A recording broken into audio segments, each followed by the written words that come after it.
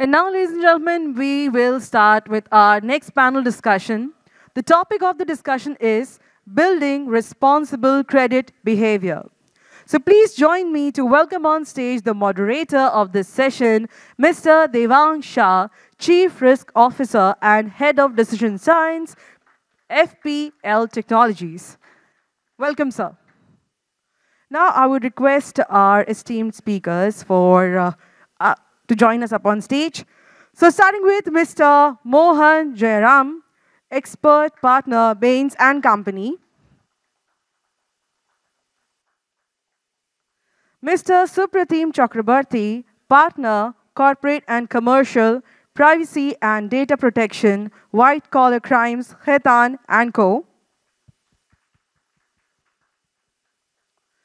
Mr. Goutam Sanyal, advisor, analytics, risk management.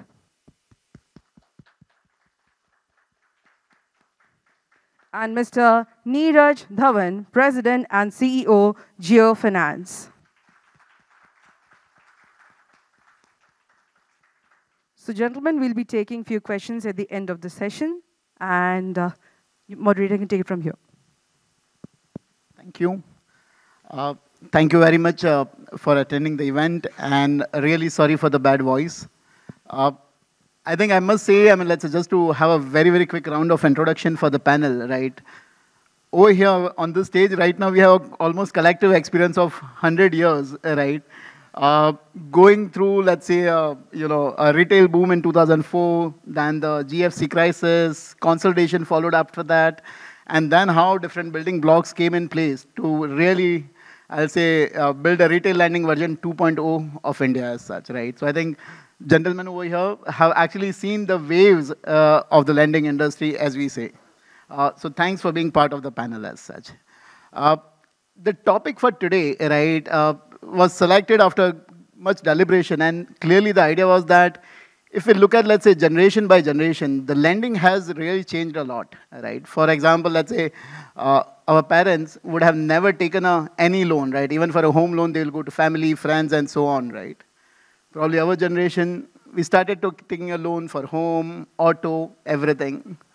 And now when we see, right, that many of the food delivery apps, many of the ticketing apps, you get a loan for buying a movie tickets, and that is where you realize, okay, things are changing a lot, right?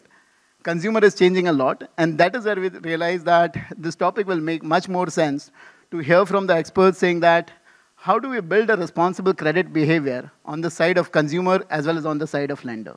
So that is where the topic for today goes. Mohan, starting with you.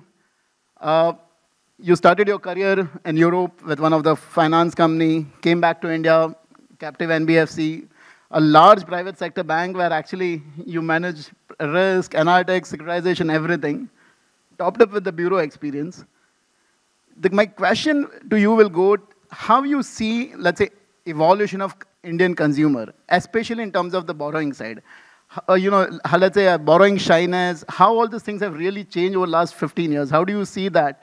And especially with your experience in other markets, do you see any specific similarity, any specific difference as compared to other markets? Thanks, Devang, and thanks also for making us feel very young right at the start.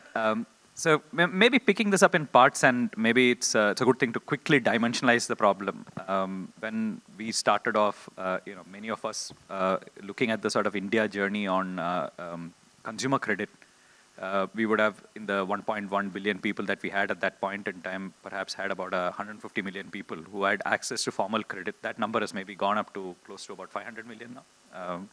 So we still are at about a 50% formal credit inclusion ratio. So I think the first dimension to think about is, in India, there's almost like this pyramid, right? And there's a bunch of people at the bottom who don't have access to formal credit. They are borrowing, but they're borrowing possibly from their relatives, from the money lenders, and so on. And then there's this, the layers of the pyramid, starting from the bottom, where people have access to some credit, going right up to the top. So a couple of observations on your question. One is, I almost think that there are 2 or 3 different markets in play in India. There's a bottom of the pyramid where people are getting into the credit system, where what they need is to be educated on credit and to look at what needs to happen in terms of their building credit behavior, building credit performance. There's a top of the pyramid, which is, I think, very equivalent to what you see in any developed country right now. The top 50, 100 million people in India are perhaps the same as, the same consumption pattern as you see in the developed world. And there's the sort of middle, bracket of people that you have access to. So a couple of observations. One is fundamentally as this credit inclusion goes up, from the pyramid, we will start going to the shape of a diamond, which is fundamentally there should be lesser people who are unincluded, and there should be more people who are coming into that middle bracket. And there'll of course be the set of people at the top. I don't think for the people here, likely to be in the people who are more at the top of the pyramid, there should be too much of a difference. I think the difference will be that we will become a little more conscious of credit. We'll become a little more conscious of the fact that the banking system, everybody will ask for credit profiles a little more in order to access credit.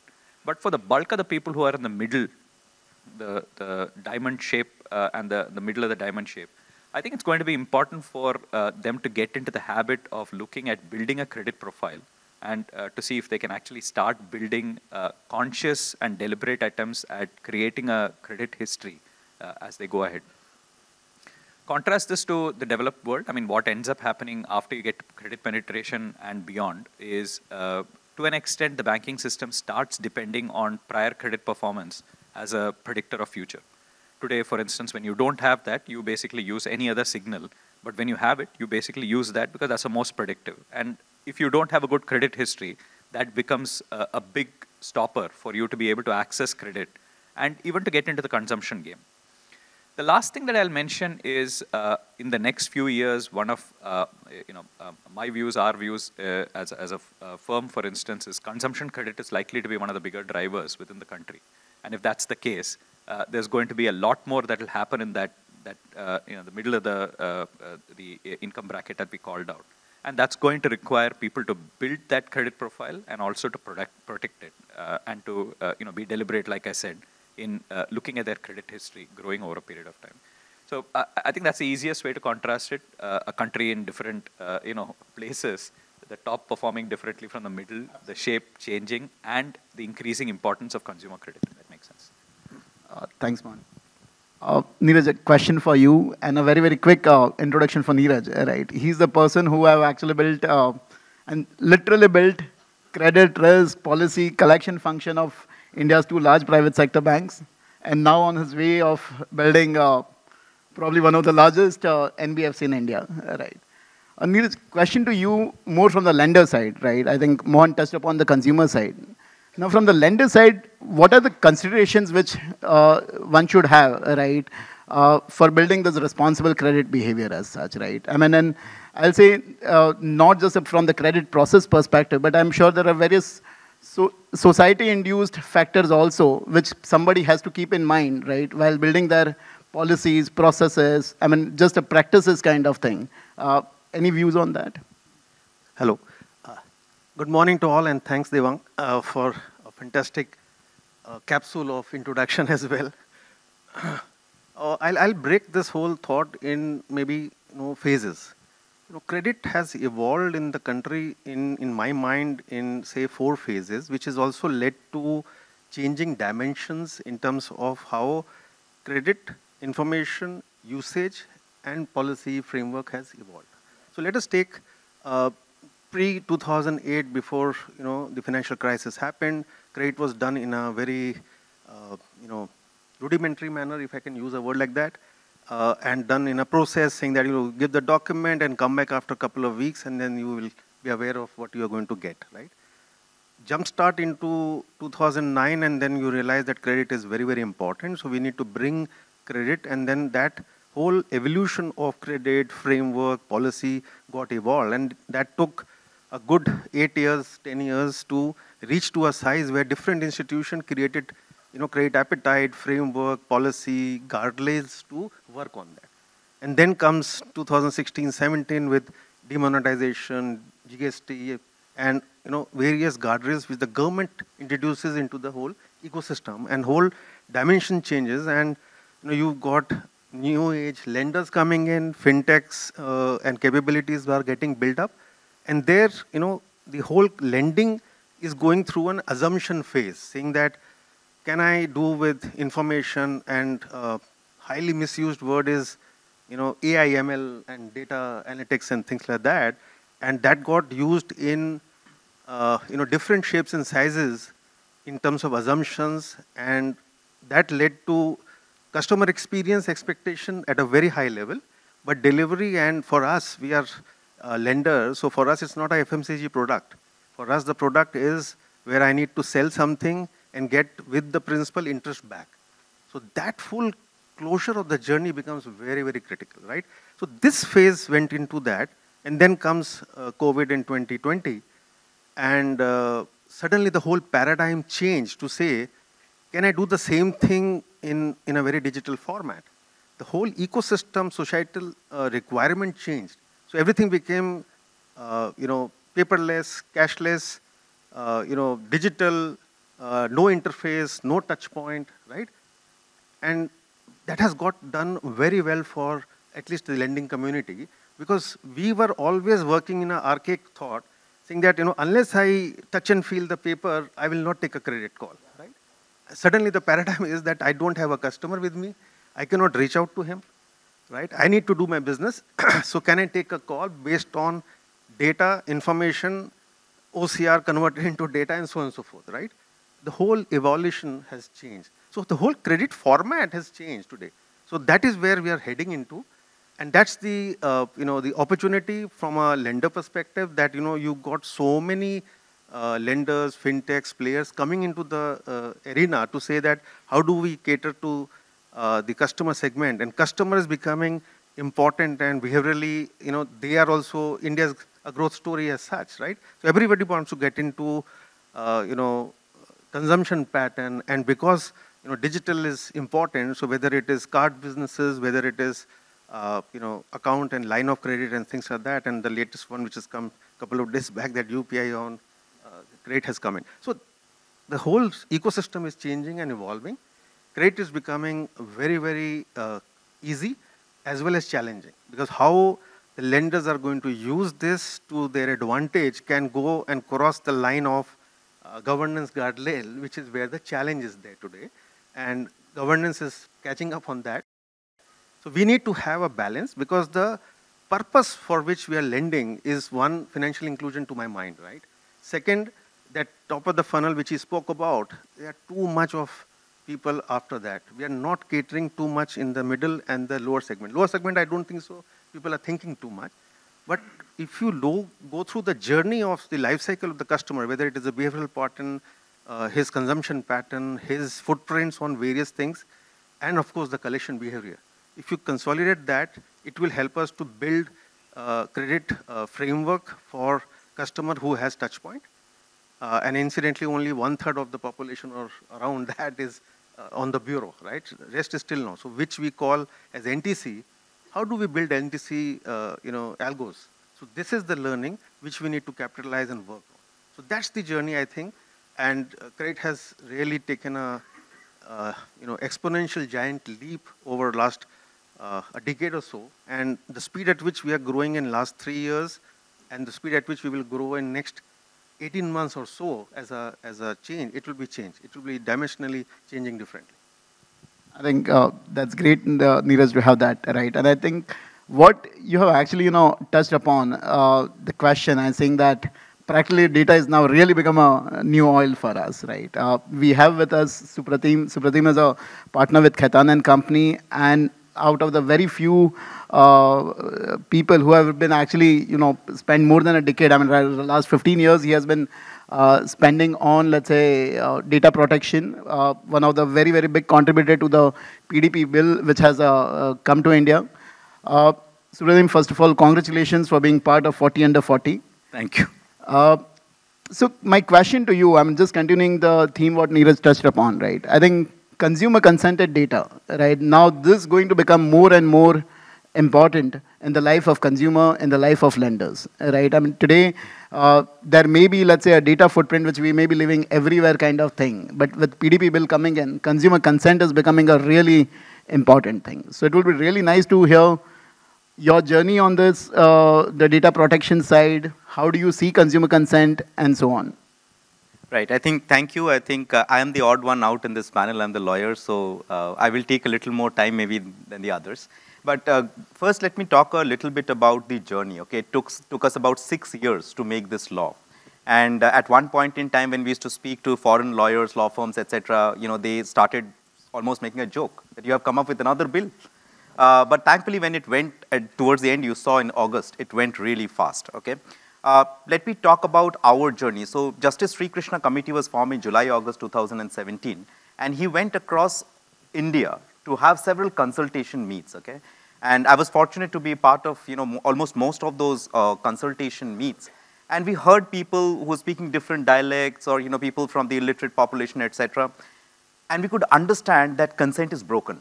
Okay, because people were not understanding what they're consenting for. People were speaking different languages. Illiterate population, even the most educated people are not reading what they're consenting to. We are just pressing I accept and I agree. So there were ideas which were thrown, okay? And I remember especially the Bangalore and the Hyderabad session, where a lot of tech guys were there, and they were throwing amazing ideas which could be utilized. And we picked up one of them, which was the consent manager. And we said that, okay, in a very crude form, let us think about it. What if we had a service provider of sorts to whom I can give, again, crudely speaking, a power of attorney. That, listen, I am okay to give consent for A, B, C, but I'm not okay to give consent for X, Y, Z. And what if that consent manager then takes care of this consent process going ahead, right? So this was one of the things. There are other smaller pieces which this particular law tries to take care of. And that is, having this availability of the notice and consent in all the 22 languages that are there in the Constitution of India. It's a little onerous, but I think that option has to be given to the data subject or the individual to access such notice and consent in different languages. I think it's a good step, a step forward from the problem, considering the problems that we are observing when we were doing these consultation meets. Before I give back the mic, let me also touch upon one interesting anecdotal story. Okay, Justice Sri Krishna was drafting this law, and we asked him that, sir, life is anyways quite difficult for lawyers, and you are naming data controllers as data fiduciaries and naming data subjects as data principals. Okay, everywhere we'll have to explain to foreign folks, etc., that this is different, this is the real meaning, the correlative meaning in our jurisdiction, etc. So he said, Supratim, after the Britishers have gone, I would not like to call any of my fellow Indians as subjects. That's the reason I'll call them data principals and the data controller as data fiduciary. But there's an underlying deep legal meaning to that. That is, there's a relationship of trust. It is not transactional. It's not that I've just simply given you data. It's the individual who has given the data to someone in trust, and that is how it should be handled at the other end, number one. The other thing that if you look at the Digital Personal Data Protection Act, it works both ways. There are some duties for individuals also. They have been told that if you are giving fake, false information, having false, frivolous allegations, etc., then a penalty of up to rupees 10,000 can be slapped on that person also. So it works both ways. I think we are trying to do a balancing act here.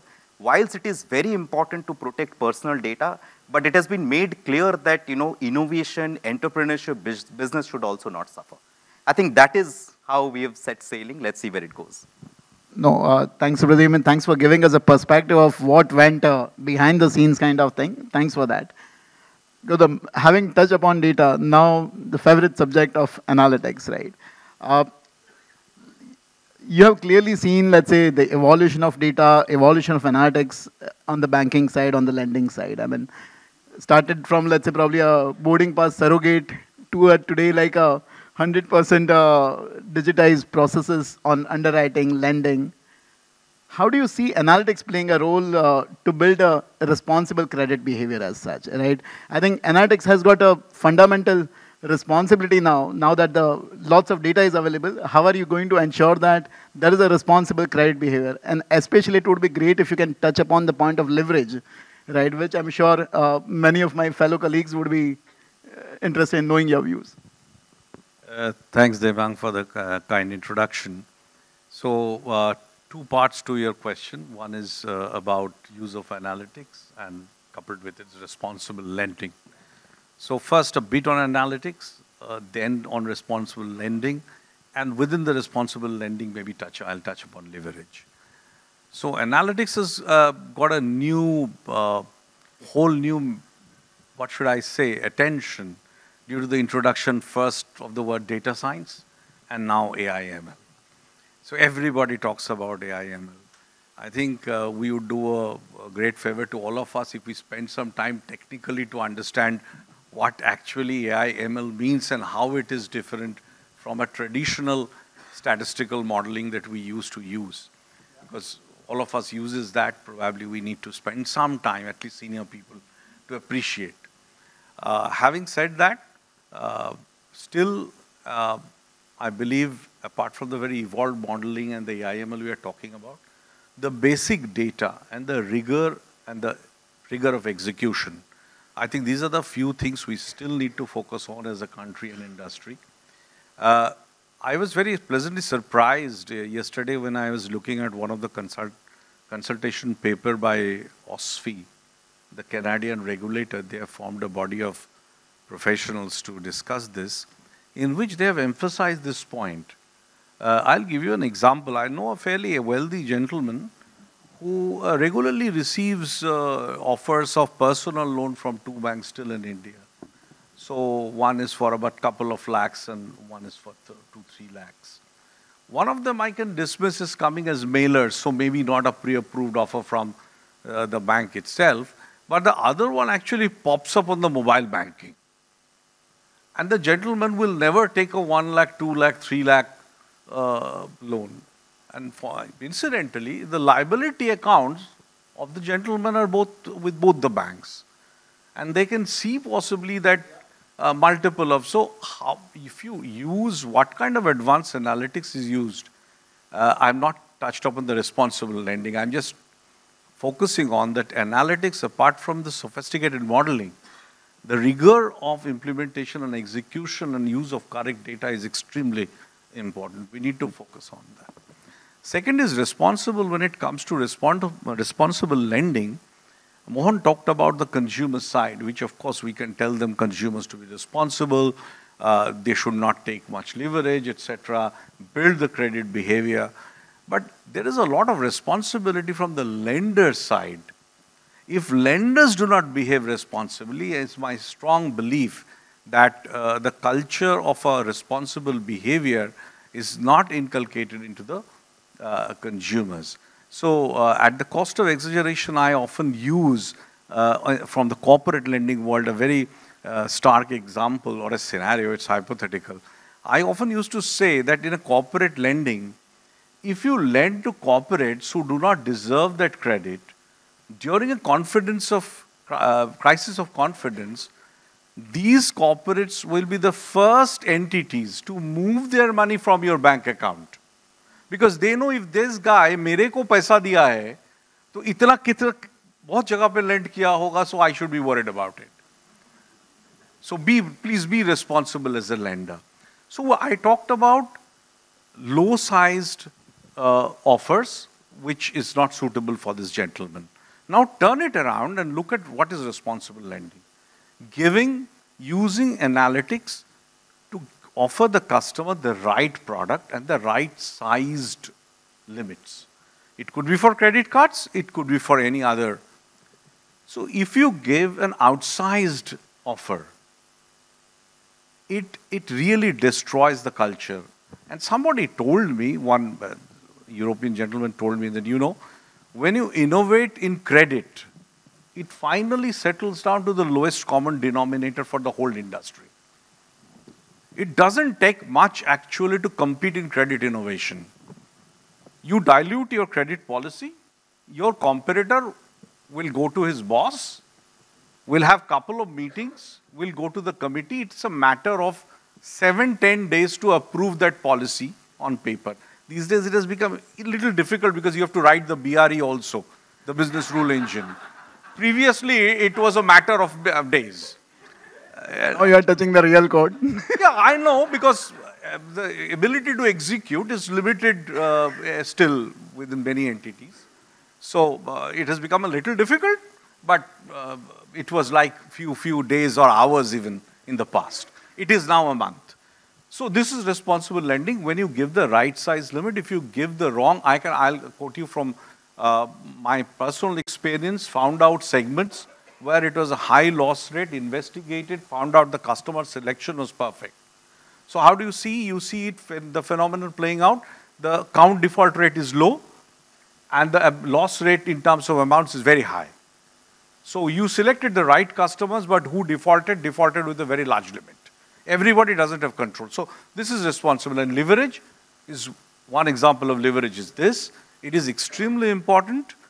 I believe that these days, analytics, while has facilitated the whole journey for the customers, also in many cases, we do not have a good hang of the income of the person we are lending to.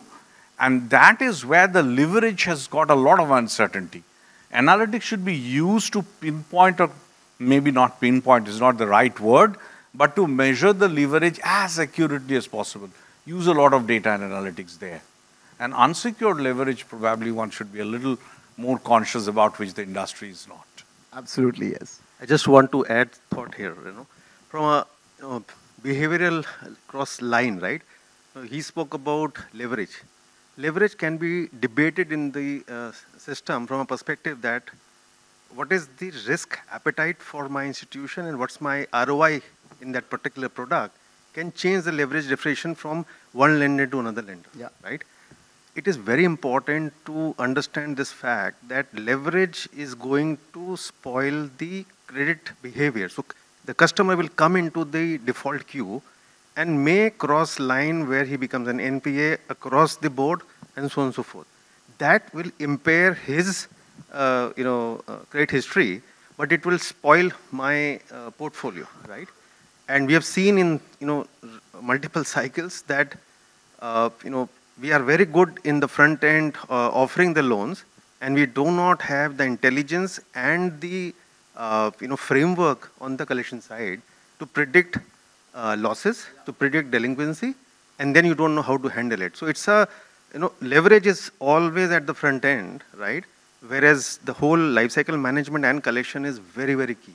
So leverage can be defined today and argued saying that, I have a risk appetite, my P&L on Excel looks super, but Excel is fine, but as I said that in multiple rounds of ups and downs, everybody is fine if it is going up. The moment the market sees troughs, you have challenges. I think what both of you collectively said, I think product risk translating to customer risk and then touching the entire industry, I think that's a great point. Neeraj, just continuing the question, right, I'll say self-employed segment, right, I think definitely, I'll say India's growth will depend on how the self-employed segment is going to grow. Giving a credit to them is going to be super important as such, right? But this segment has got its own challenges in terms of unstructured data, business seasonality, and so on, right? How do you suggest, let's say, as a fintech, right, how can we actually help the self-employed segment to make them aware about this responsible credit behavior? Any views on that? Yeah. I love this segment a lot, because everybody goes behind the consumer segment, right? So today the consumer segment has got evolved at a particular level, whereas the attention on the MSME is, or I would say more on the micro side, is little limited. The reason is that, today in a formal structure, there are about 70-75 million of these individuals who have some resemblance of touch points between, MCA and GST and Udyam and other registration. And outside this, you will have maybe similar amount of customers who are doing some sort of business, but not in any form of a recognition. So let's leave that outside. There's 75 million of, entrepreneurs, if I use that word, right? Of their formal information in the structure is less than 30%. It's close to 25% would be there on the bureau. That means that is only what is there on the formal structure. Rest is not even there in the formal structure. So from an opportunity perspective, this is the next boom to my mind in terms of how this will, grow and blow. The challenge here, which you touched upon, is that, the seasonality of the model, the transparency in the crispiness in terms of the accuracy of information being shared, and so on and so forth, makes it very, very difficult to evaluate credit. But credit, I would say that here is where the fintech and others are going to get into the innovation part of it, saying that, can we create newer products offering which can be user-friendly as well as ease of evaluation and ease of repayment, right? The traditional products of line of credit and term loan and so structured finance may not be applicable to the larger portion of this whole pyramid, right? So that is where the innovation will happen, and that is where the whole opportunity lies. And today, with the information, data, with the consent framework and aggregation of the government initiated, Make in India and startup and so on and so forth, plus the guardrails, Aadhaar stack, your, various information, account aggregator framework, ONDC and so on and so forth, which are all helping us to create that ecosystem to say, can I leverage on this knowledge which is available with all the governance around it in terms of, consented data, and then convert that into meaningful outcome and deliver to it. I'm just wanting to do this over next, some period of time to say, how can we create a credit enablement in this, I'm saying 75% or 70% are not financial included in that, formal sense. True. It's a huge opportunity and we should work on that. And don't worry about the seasonality part of it. You will create products to cater to those things as well. But first, getting them into the net is the key important part. Supratim, question to you. The PDP bill actually talks about various rights to consumers, rights for correction, rights to be forgotten, etc. How do you see these rights going to help building this responsible behavior? Right, I think good question. If you see, many a times you would have things recorded against your name which may not be correct, right? And today there is no formal avenue for you to approach an organization and say that, listen, I want to sort of get this corrected or erased or things like that. So there was always this thought process that how do we bring this in? And out of, like it is there in several global, laws, such as GDPR, etc. We thought of taking some of the good elements from there and, getting this into our law. So yes, there's this right that you have. And this is both inward looking and outward looking, okay? Whichever person you are taking the personal data from, it can be your employees, it can be your customers, okay? They can come knocking at your door and say, listen, I want to understand what data do you have about me.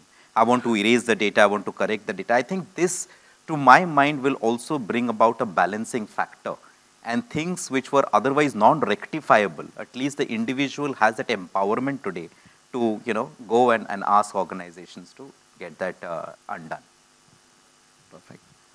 Goutam, a question to you. I think today lots of efforts either from the lender side, from the consumer side are being spent, let's say, at the time of origination, at the time of taking a loan kind of thing, right? But I think it's very much important, especially from the consumer side, to keep looking at his, let's say, monitoring his credit health, monitoring the behavior kind of thing throughout the life cycle. Can you help on that? How do you, as a consumers, right, we should take care of our credit health? Yeah, absolutely. I think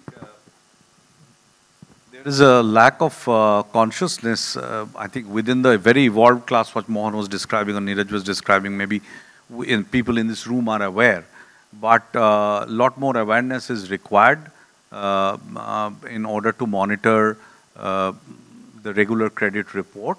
And credit reports are available also free from many of the banking sites or lender side.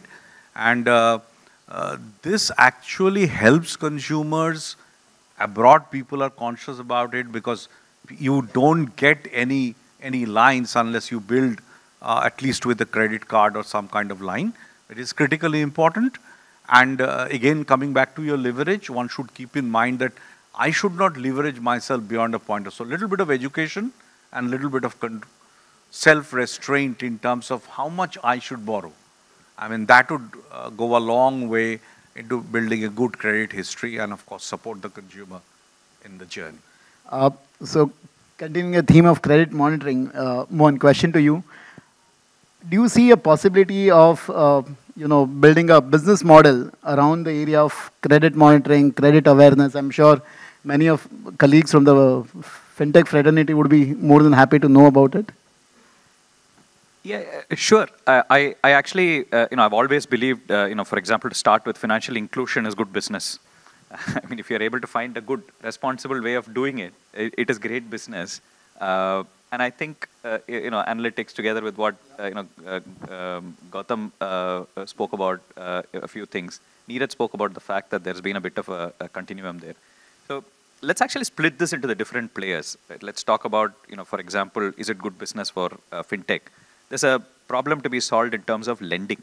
I mean, how do you lend? How do you lend right? I think, to a great extent, the fintech community and banks are actually learning from the community as well as things are going ahead, are setting the tone for what needs to be done in order to get that mix right.